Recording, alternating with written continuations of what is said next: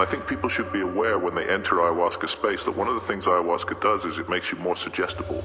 It opens your heart. If a powerful, strong, negative personality comes along and says to you, do this, do this, do this, do this, do this, you might just do it.